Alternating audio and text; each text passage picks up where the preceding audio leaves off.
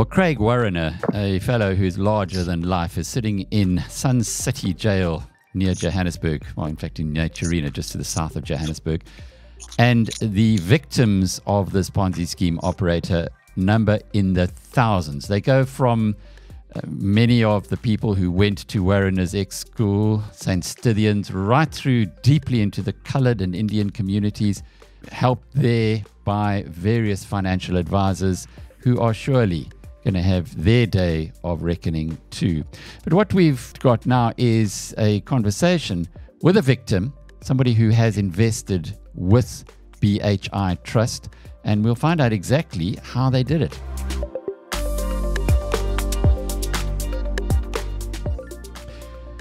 Thanks for joining us. You've preferred to stay anonymous, and I respect that. And you have sent me some documentation. How did you get to hear about this BHI Trust, or Mr. Warriner, if you even knew that he existed? Yeah, thank you, Alec. So basically speaking, I had some money invested in Investec and other banks. And in the COVID period, I found it very difficult to access money. It was in fixed deposits, and your money was tied up, and the interest rates at that time were very low. I mean, the interest rates at that time, I think they were at like 5% after the COVID period.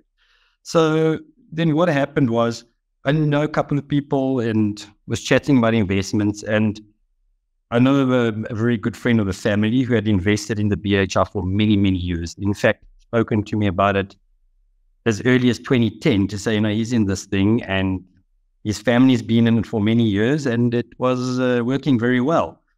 I looked at it, and I thought about it for a while, and I didn't take it initially as a major investment. And I started putting a little bit of money in there, and I saw that the returns were quite good, and the percentages looked good.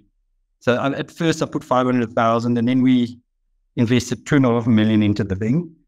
And then in beginning of this year, that's just 2023, January, I put in additional money that moved from other funds. The total of about 6 million was invested in this thing. And the interest was growing quite well. And speaking to other people, they lived off this BHI. What a lot of people did is invested their money in it, and they would draw monthly debit orders off the account, because you could do that. So if you had 200,000, 2 million or whatever it was, you would be able to draw 20,000 a month, and your capital would stay constant, and your capital gains taxes were only 18%. So looking back at the history, you've got the thing in front of you. You can see how the tables look. From 1999 is when the first year that this thing was operating. You look at that, and you can look at all the different percentages for year on year. They were sort of average between 12, before the 2008, they were all in the averaging about 17%, I would say. And then after 2008, they dropped to about 12% on average. So I thought, that makes sense. Economic times changed, and investment maybe found it difficult, and it did okay in the 2008. So I thought that looks like a solid investment. You can't go wrong with it. That's what the decisions were to take on this BHI. So you say you have 6 million rand invested here. That's right. And before we go deeper into it, what are your expectations of getting that money back? Okay, so when I went to my investment broker, who I've sent to you, they explained this thing to me as being very solid.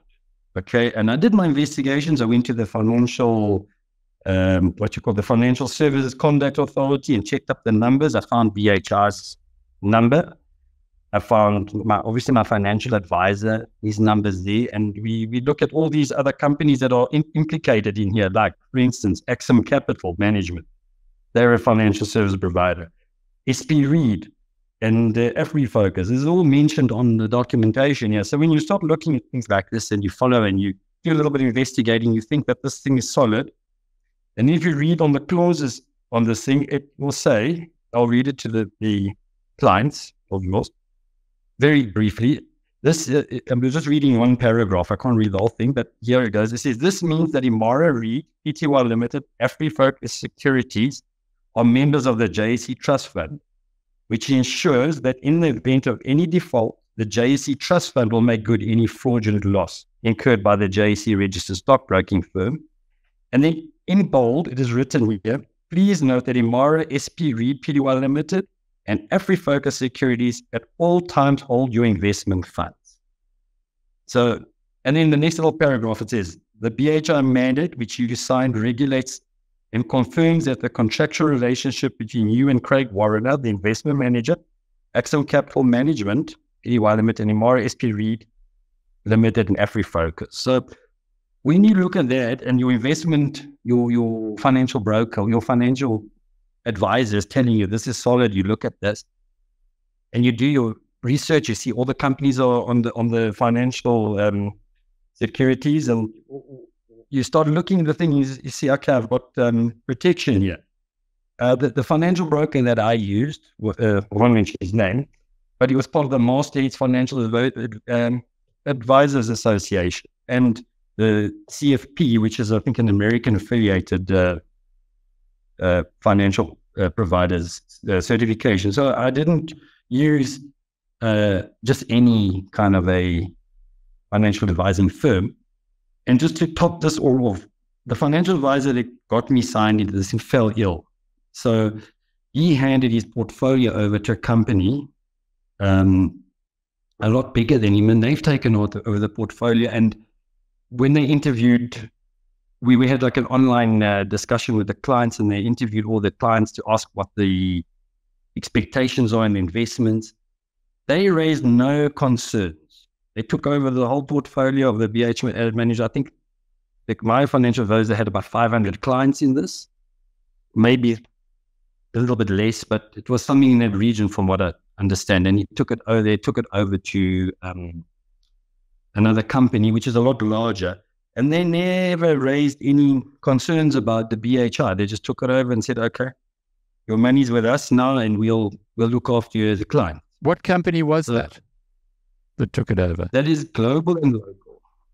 Okay. Global and Local. All roads are leading back to this Global and Local. Do you know that the guy who runs Global and Local, a fellow called Haldane, until fairly recently, a couple of years ago, he operated out of 2 houses on Barry Herzog Road.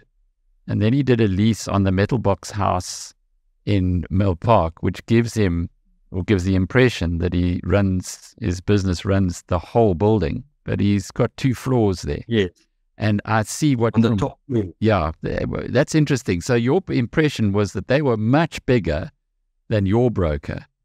And this appears to be, well, they're a central character. You're the second person I've spoken to now of 2 who was introduced, or rather had their investments through this organization, this Global and Local. They do seem to be, they've got a branch in Lenasia, so they're very deep into the Indian and coloured community. They do seem to be quite involved. So they took over the 500 odd clients from your financial advisor because he wasn't great. Have you been into this Global and Local? No, I haven't been. The investment was put in finally into my wife's name. So when I started with my financial advisor, through a guy I'd known for many years, this guy fell ill. Unfortunately, he had a brain tumor. So it wasn't his fault. He was quite a decent man. In fact, he had his money invested. And I can give you more context of people that you can speak to that have lost a lot of money. Some families have lost total money. And from what I understand, this financial advisor of mine, his family was heavily invested in this, and I think that they have also lost money, from what I understand. When you look at those returns that they sent you, yes, they're all after 2008. Now we know that Warriner of BHI Fund lost a lot of money in 2008, and he started operating a Ponzi scheme from there. So for the last 15 years, he's been taking money from fresh investments and giving it to people who needed it. So it's a classic Ponzi scheme, and he kept losing all that time. But what was interesting to me looking through those numbers is and I'll read them: 13.9, 13.9, 12.2, 12.7, 12.7, 13.7, 12.9. That's the annual return, kind of 12, 13. Yeah. We now know he just made these numbers up, But I suppose when you see that, it sounds solid, doesn't it? It sounds like a real, they know what they're doing. Unfortunately, this is classic Ponzi scheme. Exactly. But this is where my question comes in. If financial advisors selling this product, who are all registered and licensed, including the financial, if I get this name wasn't correct, the financial, where is it? The financial security, FSCA, the Financial Service Conduct Authority. Mm-hmm. Surely if these people are registered, all of these financial advisors, they should be checking up. I mean, BHI is actually a listed company there on their system. And what does make sense when you do the check, they do say here, which was the only thing that I found suspicious, but it does make sense because when you go onto the FSCA's website and you put in BHI Trust, it comes up with their number. But I'll read this to the listeners. This is the BHI Strategy Fund. It says, although the BH Investment Fund is recognized and authorized to trade by the FCA, it is currently classified as an unregulated fund due to the fact that it is neither a unit trust fund nor a hedge fund. The BHI Investment Fund does not conform to the definition of either a unit trust fund nor that of a hedge fund. These are the only two classifications available at the moment. The classification application was submitted to the FCA October 2018, and we are still waiting for the FCA for final classification decision. Now, if you go onto their website, it does say pending. So that wasn't a lie. It was written there. So when you look at this, you start to think, okay, I was worried about that. My financial advisor said that's not the problem. He explained it in his words that I can't remember exactly. And the thing that we looked at was that this is protected by the JSE Trust Fund. So I don't know where this comes. I need to find out from the lawyers now where this all comes in or not, whether it's true or lies or what it is. Well, it's interesting, all of that. But just to add to all of this, I did approach AfriFocus and I said, can I please talk with you about the BHI Trust, Mr. Warriner? And here's their response from Alicia Pillay, who's the Chief Operating Officer. Good afternoon, Alec. BHI Trust has been a client of AfriFocus Securities, as you say, a member of the JSE, that invested in the Nedbank Corporate Saver on a non-discretionary mandate. In line with the mandate, AfriFocus Securities acted only upon instruction from the client. In terms of client confidentiality, we cannot disclose any client information. In other words, get stuffed, we're not going to tell you anything, and actually it's not our fault. Yeah. Interesting, isn't it? That what you've told me is because of a name like AfriFocus, you say, well, these guys must be legit. But when the pawpaw hits the fan, AfriFocus says, not us. We only acted on instruction from the client. Doesn't give you much confidence. And then there's also Imara SP read. So maybe I should read to the clients, or unless you want to read, I'll give you the document about what Mr. Craig Warriner has. I think your reading skills are a bit better. Maybe you should just read it out to them so that it explains, or should I read it? We don't need to do that. Essentially, what has happened here is that you had a crook, but like a super crook. He's been going for 30 years. Yeah. And he was cooking the books, you can be sure, right from the start, because crooks leopards don't suddenly get spots. And from 2008, it was classic Ponzi scheme. But what is interesting to me is that he preyed upon St Stithians old boys.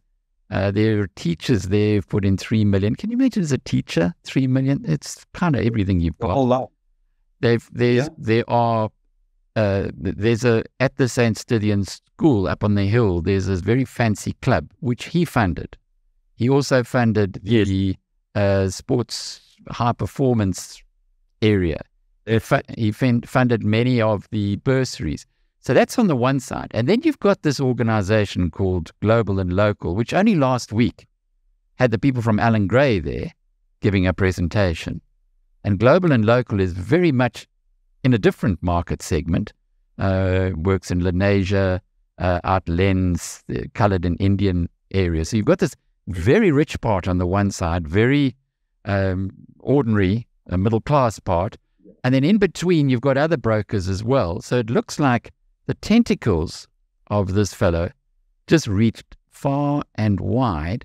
And when the money ran out, which now appears to be the case, he just hands himself into the police, says, please give me a single cell because they're gonna kill me. Yeah. Where does it put you? So